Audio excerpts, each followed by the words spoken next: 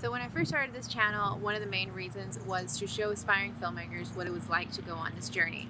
It's been about a month since I moved to LA, and this is a story of how I got my first job. So back in Arizona, where I'm from, I was starting to do more PA jobs leading up to moving out to California. I looked on Staff Me Up, which is a website, if you haven't heard of it already, where there's a lot of job postings for entertainment in film and television and digital stuff.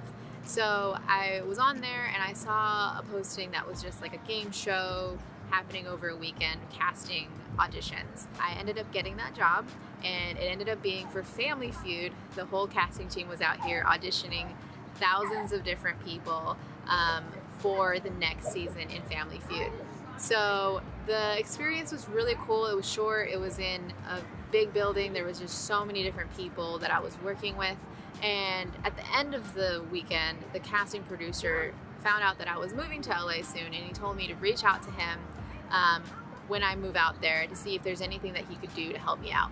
I didn't think that this opportunity would lead to anything crazy. It was honestly just a small thing just to add to my resume and keep going. I was gonna work hard on it and make the best impressions that I could, but I didn't think it was going to lead me to anything, and it ended up leading me to working for Family Feud on the Universal lot for about 2.5 months. When I reached out to him, he had something available in his department, and I've been working with them ever since, and it's been so fun. The crew is awesome, the families are always energetic and happy, and it's just like a great time every time I'm there for tapings. So you always hear it's about who you know and networking with people that helps you get to your next thing, and that's totally true. On one part, it is about your work ethic and what you're trying to do to get into the door, but if you are able to network and get a referral to get you into the door and continue helping you, that's a really big thing, and that's what a lot of people end up doing. Coming from Arizona, where it's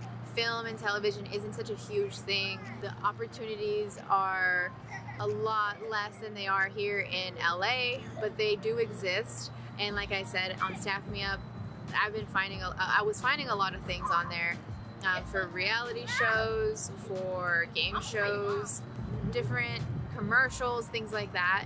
And so the more of those that you do, you end up growing your network, and a lot of those people that are working on those shows are from Los Angeles or New York or from other states, and it helps grow your network across the states. So when you do end up moving to LA or wherever you plan on moving, you can reach out to those people, which is exactly what I was able to do. You can still try to broaden your network just because so many people travel across different states in the film and television industry, and so it may seem impossible, but it's not.